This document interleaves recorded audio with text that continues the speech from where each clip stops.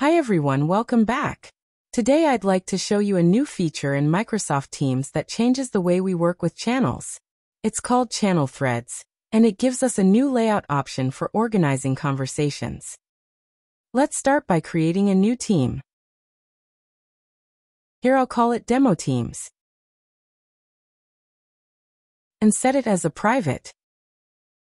By default, Teams creates a first channel. I'll call it General Channel, and then click on Create button.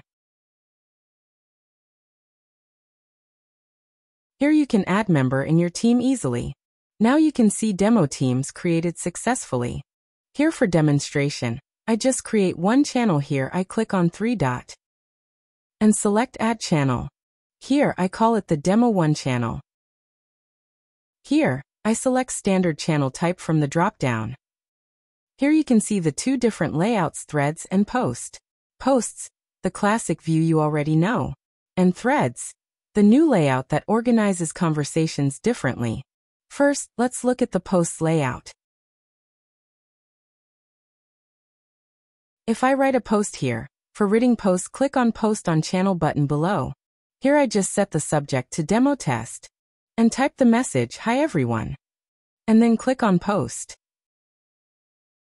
If I replies it good, you can see that it looks exactly the way you're used to, straightforward and familiar.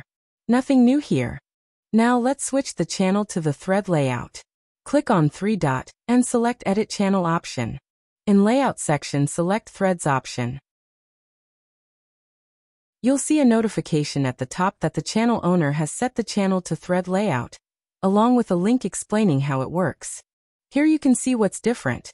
Instead of seeing every reply directly under the post, the conversation is collapsed into a thread.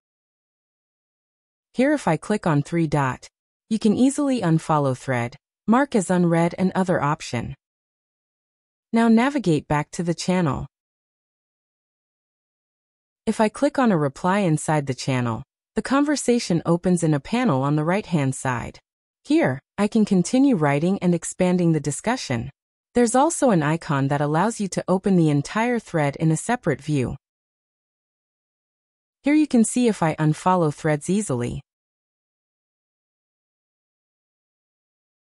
And that's it. Now you know how to use both posts and threads inside Microsoft Teams channels. If this video was helpful, hit like, subscribe, and let me know your questions in the comments. Thanks for watching.